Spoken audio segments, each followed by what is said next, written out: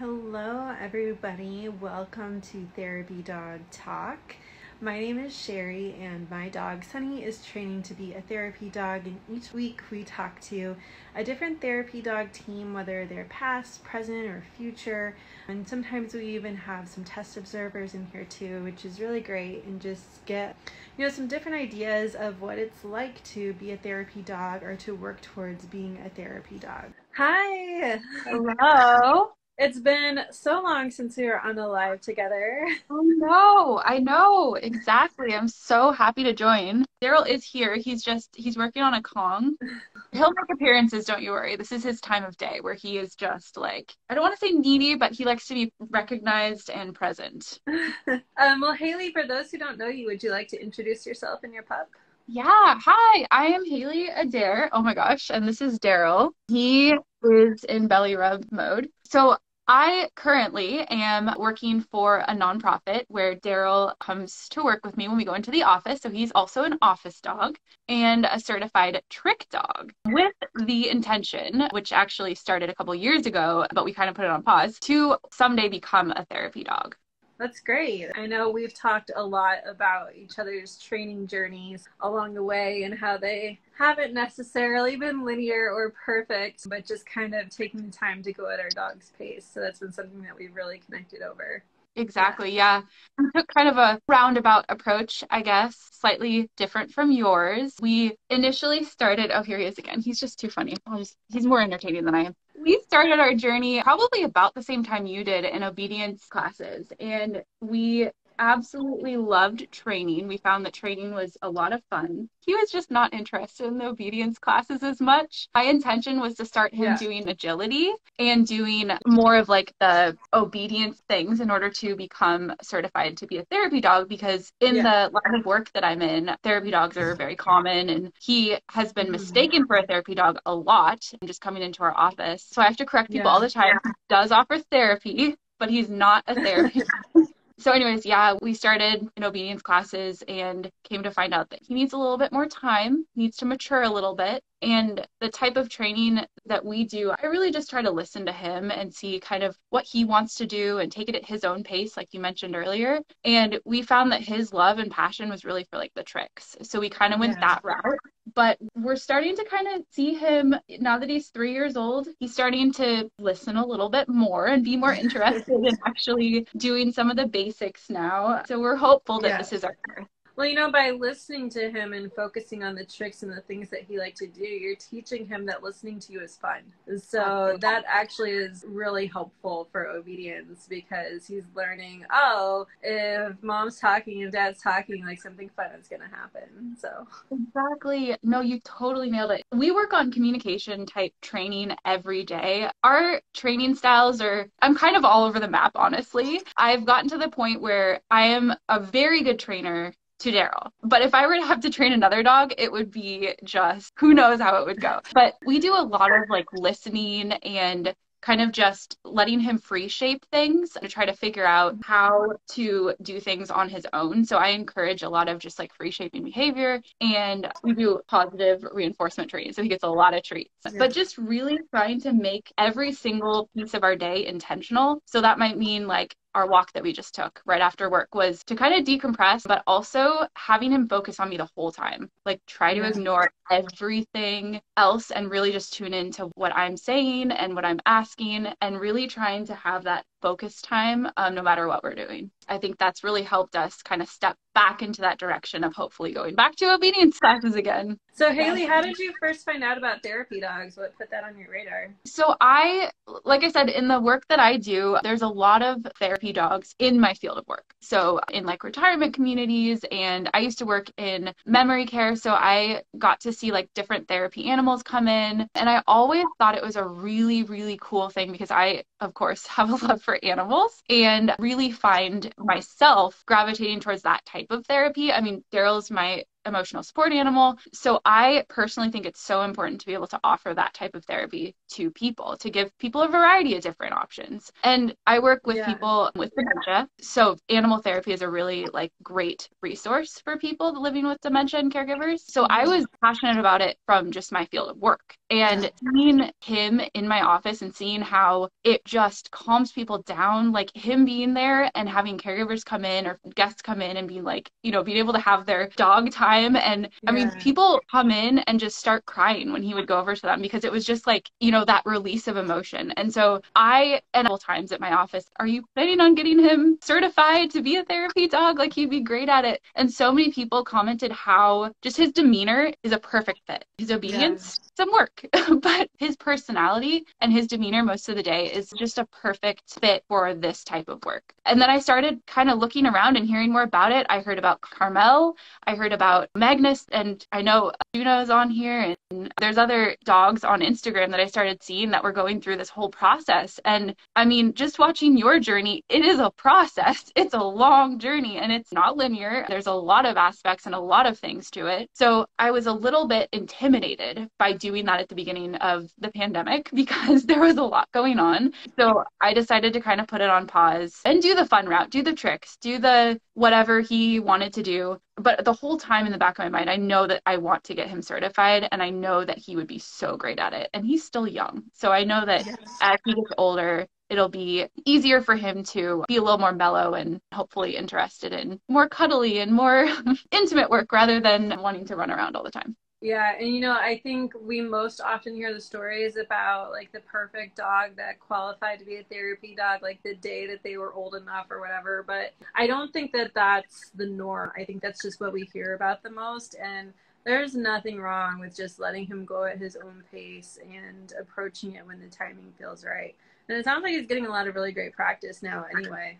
Yeah, it's so fascinating. I mean, all the stories that I've heard about for becoming certified to be a therapy dog have all been, maybe there's some like agility, maybe there's some trick stuff on the side, but it's the intention is very set to take the steps in order to become a therapy dog. But I think a lot of the work that we do is very fundamental, and it's a lot of the like laying foundation for learning how to be that team and to communicate and learn each other's communication styles. I feel extremely tuned into him at this point, and I did not when we started training.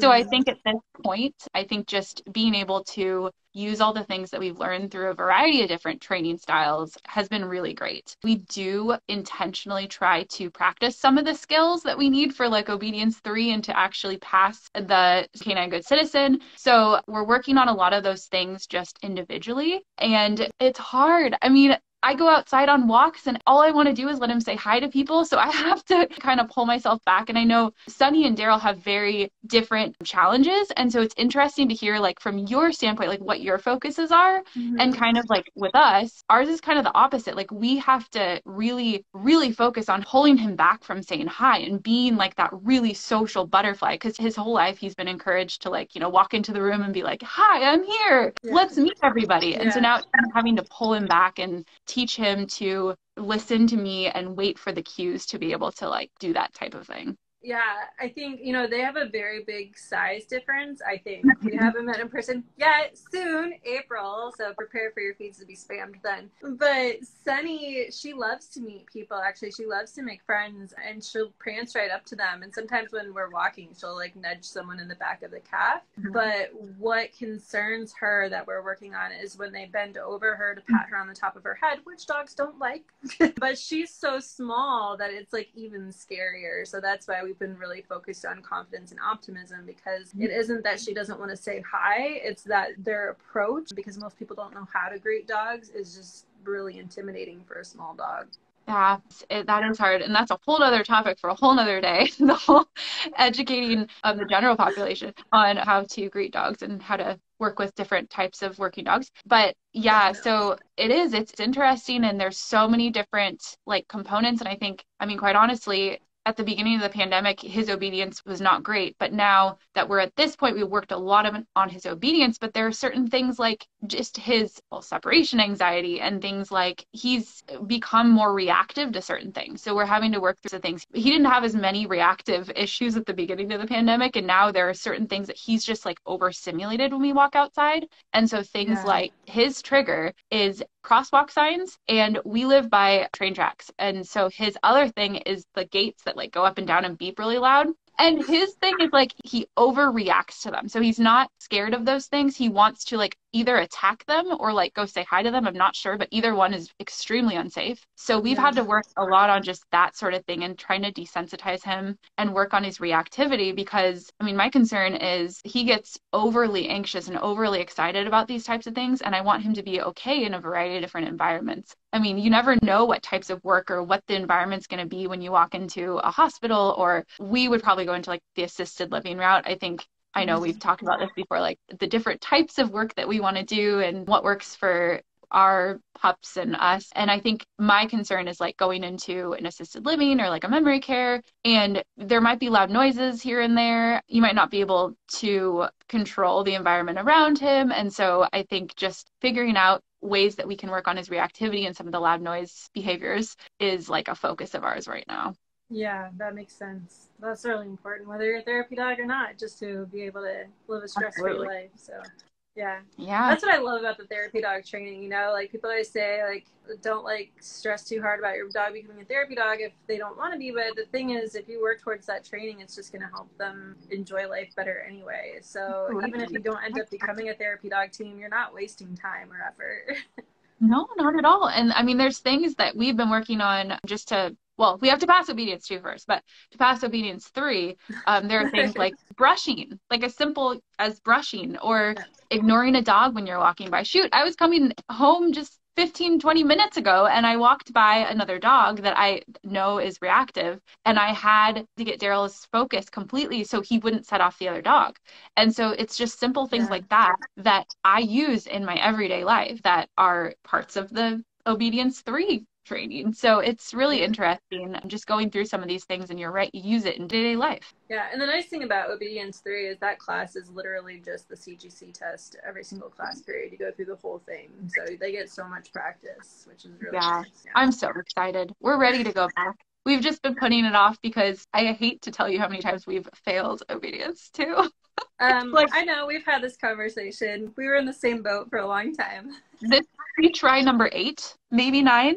Yeah, we did it a lot, but you know, it's okay. It's fine. I just own that we're perfectly imperfect. Absolutely. When he wants to do it, he will. And unfortunately, he sees the place that we go as a very fun place to be. And he absolutely loves the trainers there and decides that he wants to listen to them more than he wants to listen to me. So it's just kind of getting back into the routine and figuring out the right combination to have him tired so that he's focusing, but not tired that he's not listening, which has been kind of a struggle for us. It's a difficult sweet spot to find. It really is. Yeah. What do you think Darrel will enjoy about being a therapy dog? So he loves meeting people, like absolutely loves meeting people.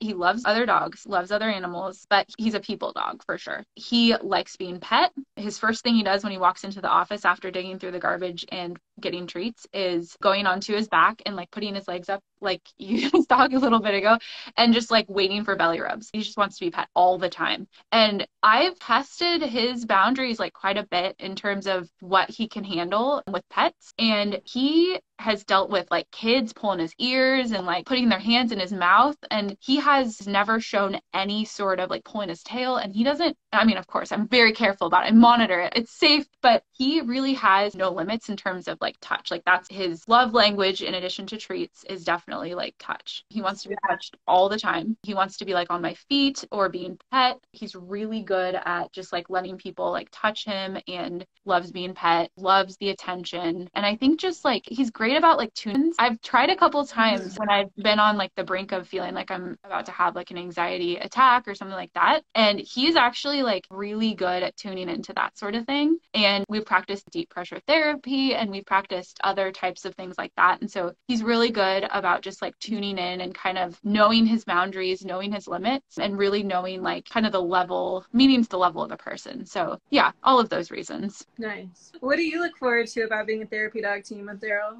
I also love working with people, and I honestly miss the interaction of being able to just be with other people so much. I love sharing my dog, obviously. And I think just being able to offer people some sort of support and just that sense of relief that people get when they have like a dog in the room, especially I've seen him work with other people, but also my family dogs. I've seen them with my grandparents who have had dementia. And it is amazing to see the work that they can do on people that are living with dementia and just people that have stress in their lives and other diseases and illnesses. But I'm really excited to be able to get into either assisted livings or hopefully maybe memory cares if they'll let us at that point in time. It's a little challenging now, but it's amazing to see the work that animals can do with people. And especially in today's world where people have been stuck inside for 2 years and it's horrible. People are declining just so quickly. And I would love to get out there and just have him be around them and just be something that they can touch and socialize. And, you know, sometimes people are at the point where they can't necessarily communicate with humans, but animals can do magic basically with people. It's amazing to see what they can do. Kind of like, I mean, music therapy, there's all sorts of great things out there, but animals just have a way of like working with people. And honestly, they're like magic. So I'm excited to hopefully, as things open back up, get back into memory cares and assisted livings and just hopefully bring a little bit of happiness to people that are experiencing extreme stress right now. I think that's really beautiful. You're not where you want to be in your journey yet, but from where you are so far, do you have any advice for someone who's interested in becoming a therapy dog team? I mean, just like we talked about earlier, take your time and listen to your dog. Like, follow your dog's lead, honestly. Of course, you're going to have to lead them a little bit as well. But I think just the communication part and some of the fundamentals like that are so important. I mean, we knew right away that he had the potential to be a therapy dog just from how he acted as a puppy. And I think it's important to just kind of listen and know that you don't want to force your dog into anything. Like, I learned quickly he is not an agility dog. I wanted him to be an agility dog so badly, but he's not meant to be an agility dog. And so I think it's just important to learn from each other and communicate, work on your communication skills. And then just, we all have our own individual challenges and strengths. And I think it's important to just listen to those. And like you said, we're all perfectly imperfect, and just embrace on those strengths. Don't force yourself or your dog, and don't hold yourself to too high of standards. Just find your hidden talents and have fun with it, honestly. Yeah, I love that. I love that so much. Well, thank you so much, Hailey. I just combined you and Darrel. Darrel. I'm so used to just calling you Darrel in our chats. I know. Yeah, I know we could talk forever about our dogs because we've done it before, but is there anything else that you want to share while you're here? Well, I did just want to say that I wore this for you, my dog mom shirt. Oh, nice. I love it. Thanks so much. This is such a great show. I'm so excited to continue watching all your episodes of various people around the world that are going through very different but similar paths. And thanks again for having us. Yeah, of course. And if anyone wants to follow your journeys and see all of Darrel's great tricks and office shenanigans, they can find you at Darrel the Doge, right? Yep, Darrel the Doge. All right. Well, thank you. Have a great day. Bye. You too. Bye, everyone.